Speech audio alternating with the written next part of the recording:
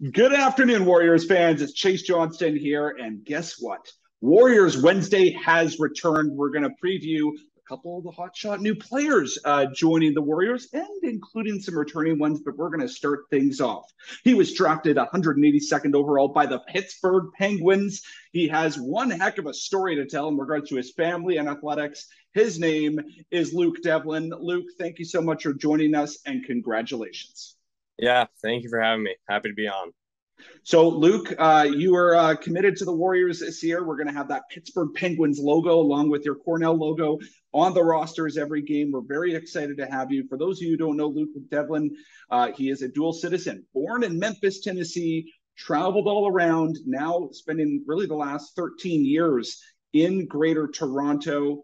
For those of you who don't know the name Devlin, Luke's father, Matt Devlin, the broadcaster with the Toronto Raptors, current fill-in broadcaster with the Toronto Blue Jays. And as a broadcaster, you move around a lot. I've already changed postal codes about 3 or 4 times in the last 5 years, so I can relate. But let's open things up with Luke. Luke, you're a guy who comes from a family with a large amount of basketball players and baseball players, but you and your brother Ian, you guys are hockey players. You're both BCHL players committed to Ivy League colleges. Talk to me about your path into hockey from when you were born. Yeah, so we were both born down south in the U.S. Wouldn't really call it a big hockey market. Kind of as we were moving around, and to be honest, I didn't even know what hockey was until I moved to Toronto. I was about 5 years old. Up until that point, I was just playing baseball, basketball. I was 5, so just some of the classic American sports. And then I got to school, and like the day I showed up, everyone was just talking about hockey, hockey, hockey. No one wanted to talk about anything else. So I go home, I was like, what's hockey? And then I just wanted to sign up immediately. So I think about a month after we moved here, my parents signed my brother and I up for skating lessons. And then that just morphed in us to going to hockey camps when we were really young. And we kind of just fell in love with it immediately. And ever since, that was always a sport that we wanted to play. I always played a lot of other sports growing up. But hockey was always my first love in the sporting world, and definitely the one that I liked the most. I don't want to make this interview the interview about the family outside of Luke Devlin, but let's talk about your brother. Yeah. Now the captain of the Coquitlam Express, committed to Princeton University. You're committed to Cornell University. Ian's the older brother. Was there a big sibling rivalry growing up between the two of you? Yeah, I mean, we're two of the most competitive guys you'll meet. We always try to outdo each other. And I think that's something I'm definitely looking forward to in the future. Not only March 11th of 2023, but also then the years after, Princeton versus Cornell. Those should be fun games, definitely for the family at least. But yeah, it was having him around has been great. Always growing up, he's always been bigger, stronger, faster than me. So just chasing him when I was really young, I think it definitely made me better. Growing up with your family, and of course, both your mom and dad side are mainly exclusively American, even though you're a dual citizen. You have family that are playing baseball, family that are playing basketball. You have uncles that are NCAA Division I coaches in a variety of schools, including schools that have hockey programs in Big Ten, Luke. And here you and your brother Ian are committing to Ivy League schools. What was the decisions like for you and your brother Ian to commit to an Ivy League school instead of a school that's like a Big Ten conference school? Yeah, I think going through the recruiting process, it was a really cool experience getting to go on visits. Unfortunately, because of COVID, I wasn't able to go on probably as many visits as I would have hoped for. But I was able to tour Cornell and see what they had, and they had incredible fan base. It's only 4 hours away from home. It's an Ivy League education, and then hockey. They're pretty much always somewhere around the top of the leaderboard. So I think from that aspect, there's not a whole lot more you could ask for. And then obviously my parents value education a ton, and my brother and I totally. Yeah, my brother and I have always worked really hard in school. So I think at the point that we got to at our hockey, I think it was really good that we got to take the chance to use our hockey to go to a really great school that we probably may not have been able to get into otherwise.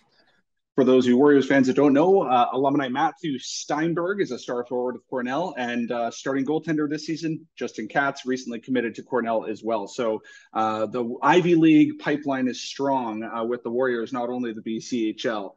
Let's talk about your game. You were named captain your grade 12 year. You played with St. Andrews College, very prestigious school out of Greater Toronto. You were named captain. Talk to me about the past year. What did you learn? Because you didn't just play for St. Andrews College. You played a little bit in the USHL with Des Moines. You also played in the U.S. National Development Team. And what was the last 12 months like for you? Yeah, it was definitely really busy. But probably the most fun I've had playing hockey in the last 12 months. It was really awesome. Last summer, getting to go over to Slovakia with the U.S. Holinka team was really special. And then that kind of just went right into this past season with St. Andrews. And then I was fortunate enough to be named captain by my teammates, which was tremendous honor. And I think that was a really great opportunity for me, being able to, not that having that necessarily makes you a leader, but being in one of those named leadership positions. I think that it was a really great challenge for me. And then, yeah, towards the end of the year, just because the season doesn't go as long as a lot of the other junior leagues. So we ended in about March. And then the USHL still had a few more games left in their schedule. So I was lucky enough to be asked to go down to play for Des Moines in the USHL. And then, yeah, pretty much immediately after that, the national development team asked if I could fill in for a couple games against Youngstown for a weekend. And unfortunately, we were just shy of the playoffs. And but yeah, it was a really, really cool 12 months. And yeah, definitely busy, but with hockey, but couldn't ask for anything better. You're really getting the trifecta experience here between USHL, yeah. BCHL, prep. Here we are. And I, as a broadcaster, I can sit here and goo goo gaga over your dad's profession, being the voice in the NBA in Toronto and now the MLB. But we all know who the biggest celebrity in your family is, Luke. That we do. Yeah, so you have another brother named Jack. Jack, I knew about your brother Jack before I knew you. I did not know really the connection between Jack and your father. I actually saw him hit a half-court shot that went viral on Twitter. Well, graduating student manager Jack Devlin is all smiles right now on the Iowa sideline. Why? Because this just happened. Everything is fallen tonight. Look at the response from the team. This is unbelievable. He hits the half-court shot. The team goes nuts. I mean, they love during senior night, and your brother was attending he was attending the Reach program with the Iowa NCAA, and he was the team manager for the basketball team. And there's a feature that I recommend all Warriors fans watch. I'll post it in the comments of this video, an incredible feature on Luke's brother, Jack Devlin. Talk to me about the Reach program and what Jack does with Iowa.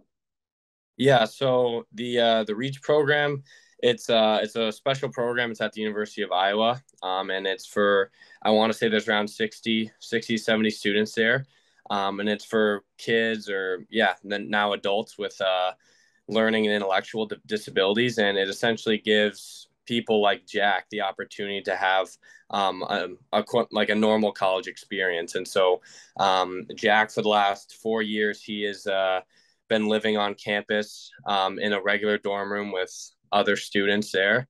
And he takes classes that predominantly cover life skills such as cooking, budgeting, really just ways for Jack to learn how to live by himself. And the progression that he's made as a person there has been absolutely incredible. He's really risen to the occasion. I couldn't be more proud of him. He's become so much more independent since he's gotten there. And once Jack's always loved sports his whole life. So, growing up, he was always on the bench for me and my brother, helping at the gate, filling up water bottles. He just loves being around the game. So when he got there, Iowa doesn't have a hockey team, but they do have a basketball team, which is another love of Jack's. And Frank McCaffrey, the head coach of Iowa, he's friends with one of my uncles that's also a coach in basketball. And through that connection, they were kind of able to introduce themselves to Jack. And Jack was able to help out. I want to say first season was 2 or 3 years ago. And the team absolutely embraced him, loved him very much. And then he kind of just kept on getting asked back to help out during the season. And then he graduated this year from the Reach program.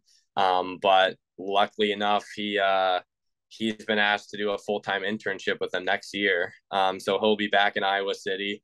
He'll be living in an apartment with a roommate, and he'll be helping out with the team again next season. So he couldn't be more happy. I think he actually leaves next week. So he's pretty pumped.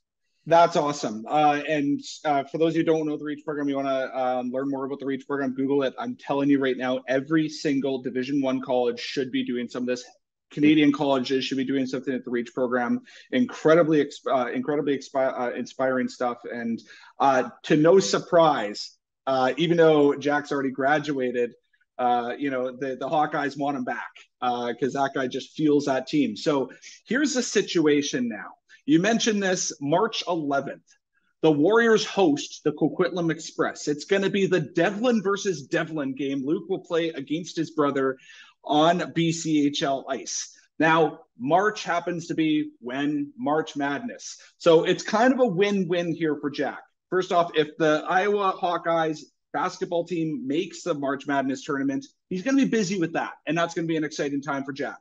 But if the Iowa Hawkeyes don't make the playoffs, we want to make sure that Jack comes to Royal LePage Place. We'll get him to drop the puck. I want him on the broadcast with me, and I want him to help me do some color commentary watching his two brothers play against each other. How's that sound? Yeah, no, that'd be awesome. And yeah, obviously I'm rooting for the Hawkeyes, but that'd also be a pretty special night. So either way, I think it's a win-win for Jack. Awesome. And, maybe one quick last little message here to the Warriors fans and what you're looking forward to. I know that your draft experience was special. You're thrilled with that. But you're going to be playing with another guy who was drafted, Ben McDonald, to the Seattle Kraken. Have you had any type of communication with Ben so far? Yeah. So last summer, I met Ben briefly at the U.S. National Camp, the Select 17s Festival. So during that process for the Holinka team, we met and we talked a little bit. Little did we know that we'd be playing on the same team the year after. But I haven't gotten to know him too well just because he's a Boston kid. I'm from Toronto, and our paths really haven't crossed that much. But I've talked to him a little bit throughout the summer, and it's definitely going to be a really exciting year. And I think that we should be a really great team. So I think Warriors fans should be excited. For really the first time in Warriors history, disregarding the Okanagan Cup tournament during the pandemic, the Warriors will have two NHL drafted players suit up for them this season in Luke Devlin and Ben McDonald. Luke, thank you so much for taking time, and we look forward to seeing you in September. Yeah, thank you for having me.